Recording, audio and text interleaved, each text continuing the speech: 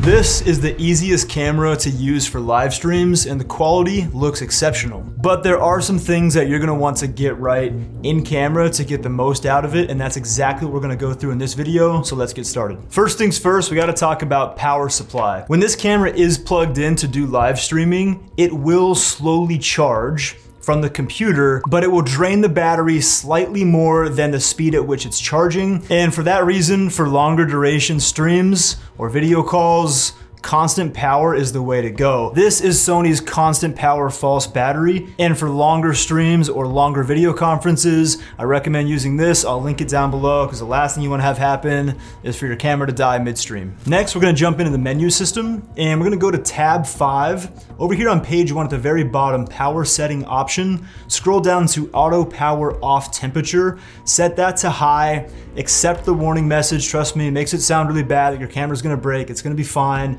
Accept that. What this is doing is at a certain point, your camera, when it heats up, it'll automatically shut down. It's obviously a bad thing if you're midstream, so we set this to high to extend the amount of time that that can happen. This camera does very well with this category. Your camera's not gonna break, it's gonna be fine, and you're gonna get a long amount that you can put this thing through before you have any issues. Next, using the button on top of the camera, make sure that we cycle over to video mode. It's gonna cycle from photo to video to S&Q. Make sure that we're in video mode. And once we're in video mode, back in the menu system, we're gonna tab over here on tab 2.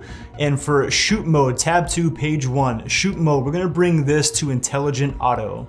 This isn't my favorite setting for the majority of things that I do with this camera, but for live streaming, I've seen this to be the most consistent and I think it looks great. And right below our shoot mode is gonna be this USB streaming. Once we click that, we're gonna get this menu. And that's essentially just saying connect a USB cable. So you'll have your USB cable plugged into your computer and you're gonna bring that USB-C on the alternate end and plug that into the camera. And now the camera is connected to your computer and set up to be a webcam. And I'm gonna show you exactly what that looks like in Zoom in just 1 second. Do you like win-win situations?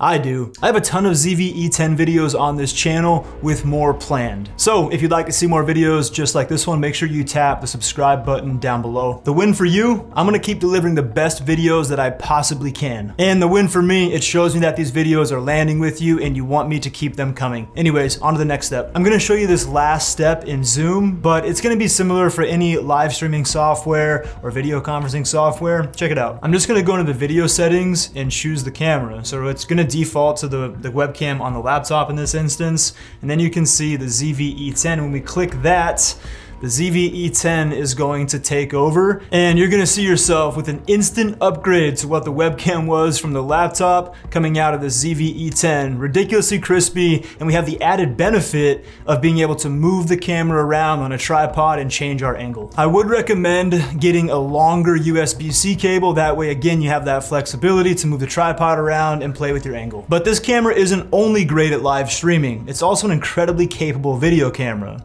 So if you wanna get the most out of your ZV-E10 for video, make sure you check out this video next, where I dive into all the best cinematic settings. Anyways, I'll see you in the next one. Take care. See ya.